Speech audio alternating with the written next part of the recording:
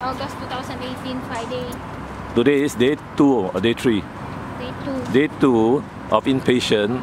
This 15-year-old male neutered Cocker Spaniel had about 40 warts and a ear tumor.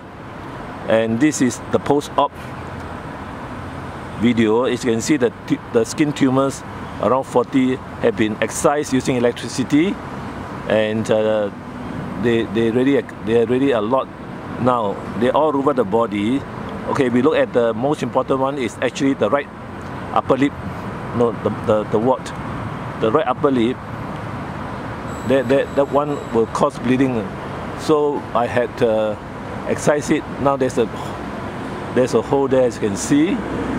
Point it, finger point it. Yeah, okay, that is one. And then above the nose, below the nostril, there's one wart removed also. Then on this side some more, where are the other warts? On the face, below the neck, you can see, below the neck, you can see really some more. They're stitched up already. Some more facing me, the neck. So there are quite a few areas, totaling about 40 warts. You can see the stitched up areas on the neck. Okay, then further down. Okay, we look at the body, the chest. Just show a few of the. Some are stitched up, some we don't need to stitch up because they're quite small.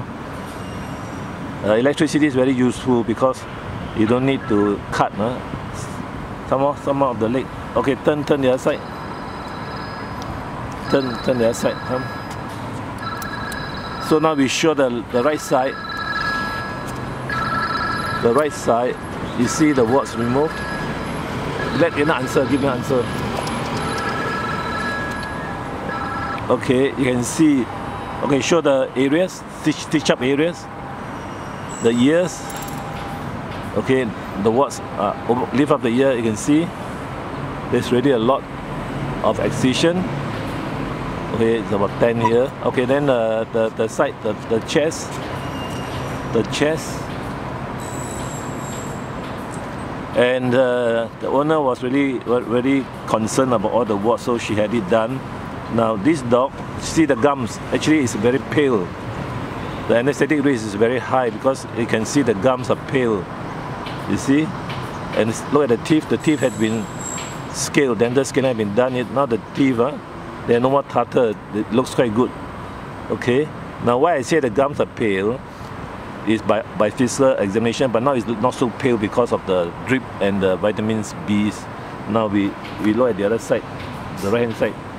Now you see how she handled the dog so that it wouldn't bite you. I see the gums are not so pale now, but see the teeth has been done already, the dental scaling done, and so this is a 15-year-old. I see the ear tumor has been removed. The ear tumor has been removed. And there's a bit of bleeding. Now we cannot bandage up the whole ear because in case it rots. Okay, then now we see the blood test result. Bring here. The blood test result. Now hematology, as you can see, hemoglobin is low, 10 compared to 12 minimum, and red blood cell is 4 compared to 5.5. So there's anemia, and the total white cell count is also high. So 25 is above 17. 17 is the limit. Neutrophil is 84%. It should be normally 60 to 70%. So in conclusion, this dog actually had bacterial infection and anemia. So actually, this is a very high anesthetic risk, and see the warts removed. The warts there and the bottle. In the bottle, we just see. Turn this side. How are you going to see that side? I don't know. And it's really surprised that this dog is still alive. And the surgery and anesthesia took about 1.5 hours. So it is a happy outcome for the dog as well as the owner, but the best is not to operate on the old dog with anemia.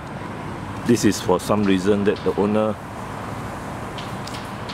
wanted it to be done and gave the anesthetic form, consent form. Yeah. So the dog should go home and be given good food and iron injection and vitamins.